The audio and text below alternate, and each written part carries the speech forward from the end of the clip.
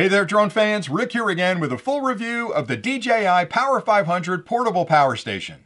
In today's video, I'd like to start with a quick unboxing just to show you everything that's included, and then I'll cover the specifications so you'll understand exactly what the product provides, but I want to explain why DJI built this specifically for drone flyers, because there are features inside here that will safely and quickly charge your batteries faster than any other portable power station on the market. And there's some leading edge technology inside the unit that enables that type of functionality. And I'll get into that in a minute. But let's get started with the unboxing. So when you first pop open the box, you'll find the Power 500. You'll find a heavy duty AC cord you can use to charge it at home. There's a 3-prong plug on the end. You can plug that into any standard wall outlet. The other end has a computer connection on it, so it's a really standard cable. And that plugs into the front of the unit. Now, using that, you can charge this unit to full capacity in about 70 minutes, which is outstanding because a lot of portable power stations with the capacity of this unit could take a couple of hours to fully charge. So knowing you can charge this in 70 minutes means if you're getting ready to head out on vacation and you've got one of those other portable power stations, you're sitting there in the kitchen charging that power station, delaying your vacation. With this one, you can basically plug it in, go get a cup of coffee, come back, and it'll be fully charged. Now, when you open the door to where you're plugging that cord in, you'll see a switch on the top, and it says 270 watts or 540 watts. Now, to fast charge this, you'll have it in the mode of 540 watts. And you might be thinking, why would I never have it in fast charging mode? Well, if you're plugging it into an outlet in your kitchen, there's a good chance there are other things on that circuit, maybe a coffee maker, who knows, a toaster oven, something else that's drawing current. And if you put it in fast charge mode, you might be drawing too much current from that outlet and you may pop a breaker. So you can knock it down to 270 watts. It'll still charge quickly, but you're not going to be drawing as much current out of it. So if you can find an outlet where you can charge it at 540 watts, which is most of the outlets in your home, you're going to be just fine.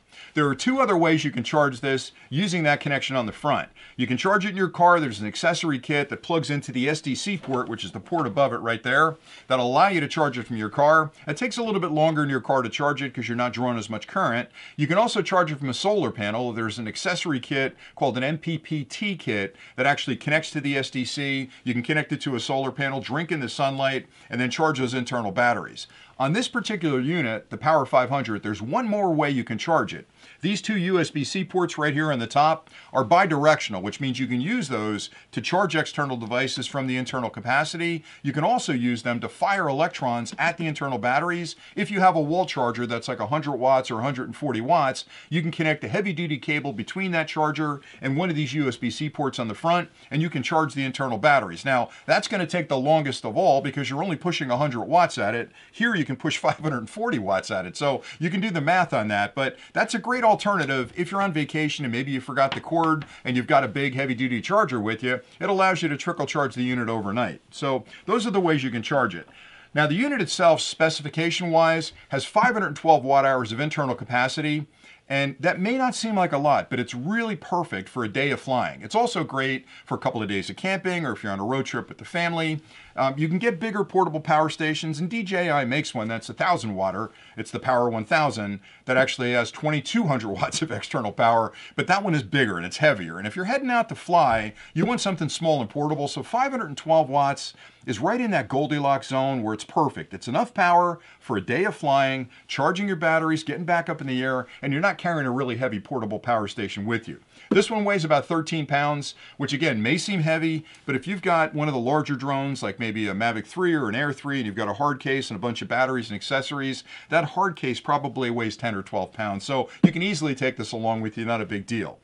As far as the battery technology goes, that's another important distinction because now that you know how to charge it, that charge has to be held somewhere inside the unit. And it's really critical that you understand there are different battery chemistries on the market. Most of the portable power stations out there are still using lithium polymer technology, which is an older technology. It doesn't do real well in hot weather and cold weather. It doesn't hold a charge real long, but its biggest fault is that you can only charge it a couple of hundred times. So if you're using it a lot, you discharge it, you come home, you charge it, you head out the next day, you discharge it, come home and recharge it. You're only going to get a couple of hundred charge cycles out of it.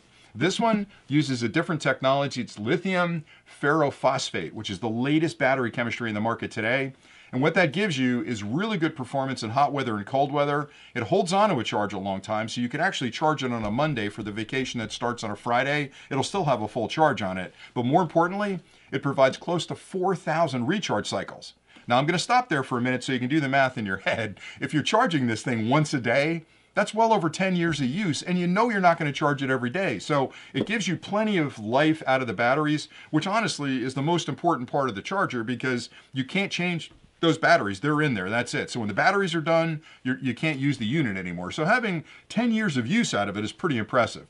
And then the third part, which I think is where we're going to spend most of our time, is once you've got that unit charged, how do you use that charge inside the unit to charge and operate external products? Well, typically there are three ways that any portable power station will deliver current outside to charge devices. AC, just like in your home, DC, like in your car, or USB, which is what you're using to charge most of your portable devices today. You've got a USB wall charger, and you're plugging a cord in and you're charging those devices. So let's start with the AC.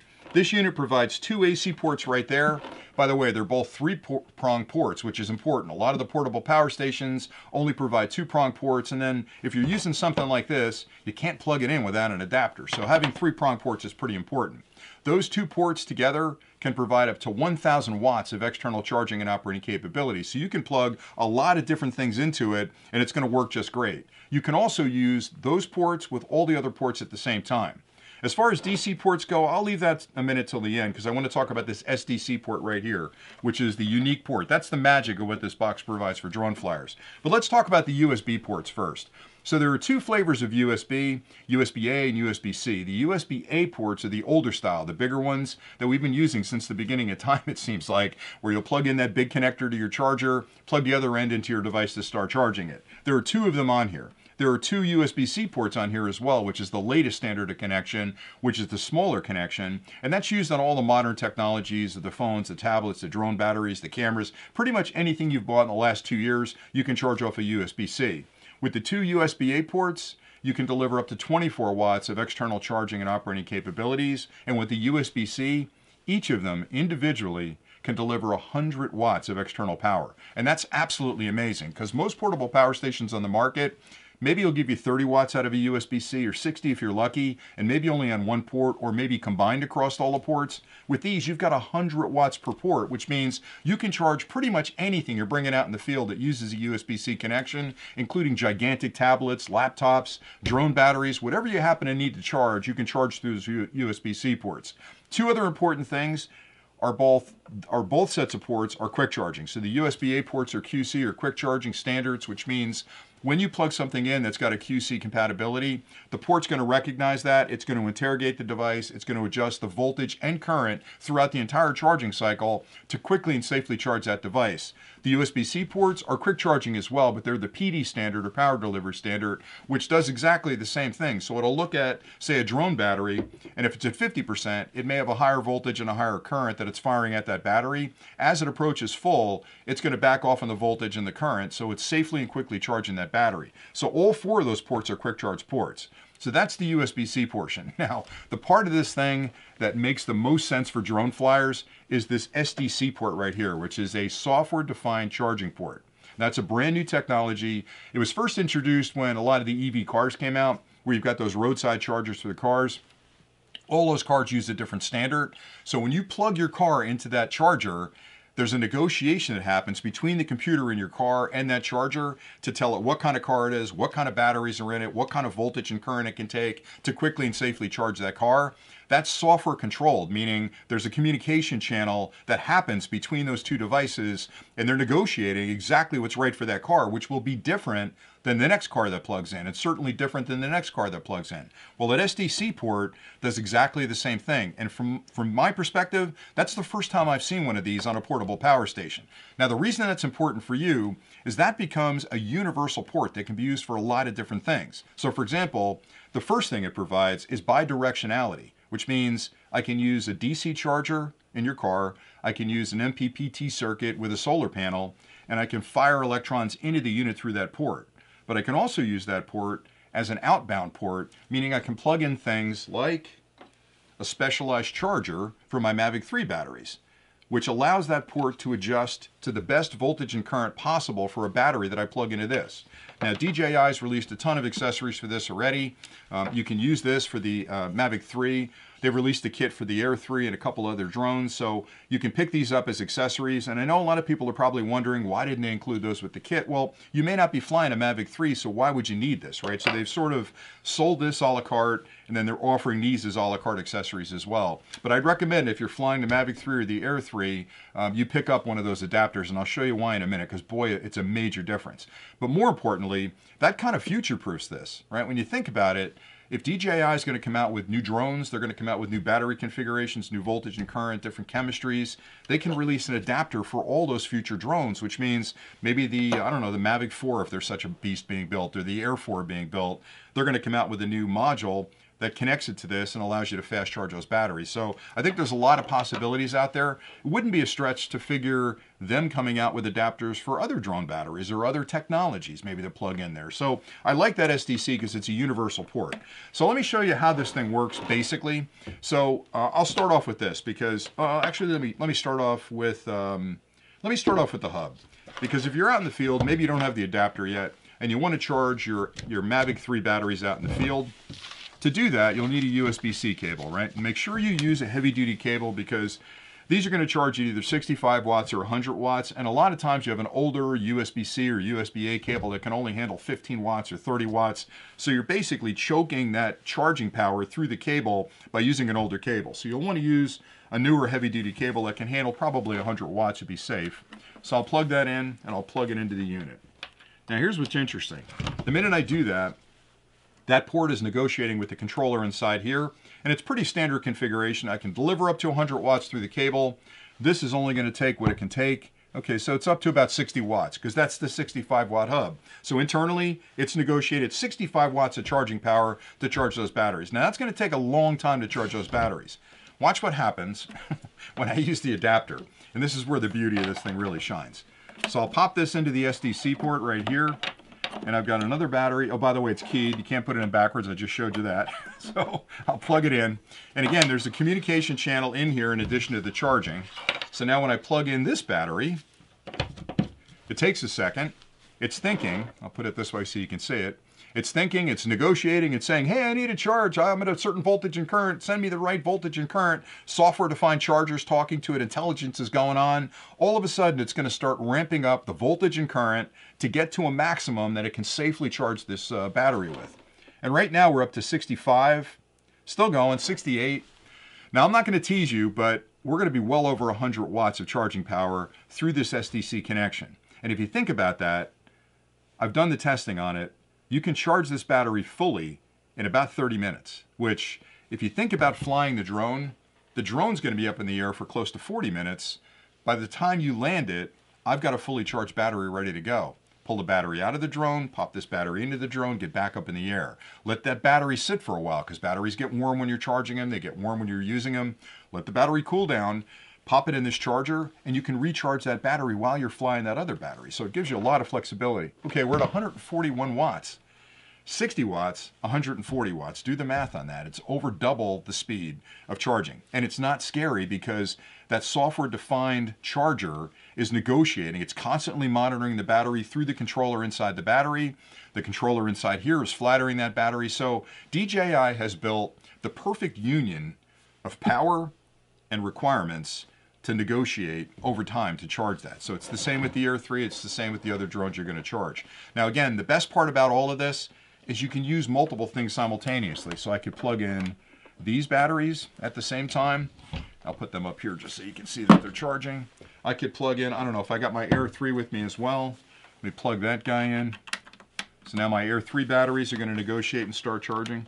And the key thing to remember is that you can deliver up to 1,000 watts externally from this charger or from the power station, which means all of these can operate completely safely at the same time. And these USB-C ports are negotiating individually for these batteries and these batteries. So again, they're being safely and quickly charged. All right, so in addition to that, I can also plug in an external charger. Now, this is something you may want to do because maybe you've got other products you want to charge. So to do that, there's the external charger plugged in. Now again, I've got a total of 1,000 watts externally, but I've got 3 more USB-C ports on there that I can use. So let me plug one of those into the bottom port, and I can use that to charge anything I've brought along that needs another charging. Say, for example, my controller. I'll plug that in. And that'll start charging in a second, and you'll see it come to life. Okay, so now you're charging through that charger, in addition to all the other stuff. If I've got, oh, here's my Mavic 4 or Mini 4 Pro batteries. Let me charge those. I almost said Mavic 4. There is no Mavic 4. All right, let me charge these guys. Now, again, you're not going to plug in all this stuff at the same time, or maybe you are. I don't know. If you're on a camping trip and you've come back for a long day of flying with the family, maybe you want to charge all this stuff at the same time. But again, the beauty of this is that you've got a lot of energy inside the unit, and you can deliver it to external devices through all the ports at the same time. And the one thing I didn't mention, which I probably should have during the charging cycle, is remember when I told you in the morning you're getting ready to head out on your vacation and you've got the charger isn't charged and you want to get out the door as quickly as possible? Well, when you plug this into the wall, all of these ports on the front are active at the same time, which means you can not only charge the internal batteries, but you can charge all of your portable devices that you're bringing along for the trip at the same time, as long as you're not exceeding 1,000 watts. So it's got charge-through capabilities that allow you to deliver electrons to the external devices as well as the internal batteries. So that not only works at home, it works on the solar panel, and it works in the car as well. So all of those just give you a tremendous advantage. Now, in conclusion, it's a great portable power station for anybody that needs power. So if you've got a home that loses power occasionally, maybe you're out in the country and you lose power every time a lightning storm comes through, it's a great little portable power station to charge your portable devices, maybe keep a small appliance running or two, run your coffee pot off of it if you're like me and like your coffee. It's also perfect for camping if you're heading out for 2 or 3 days of camping. It's the perfect device to charge all of your gadgets out there in the field. And it's designed for drone flyers because you've got this SDC port on the front, which I promise you DJI is probably working on a couple more attachments for that, where they're going to introduce other features and functions through the SDC. But that's pretty much all I had for today. I think it's a wonderful product. I've used it for a couple of weeks. It's been flawless. It's just been working great. I think you're going to like it as well. So hopefully you found this review helpful. Thanks very much for watching. And until next time, as always, stay nerdy.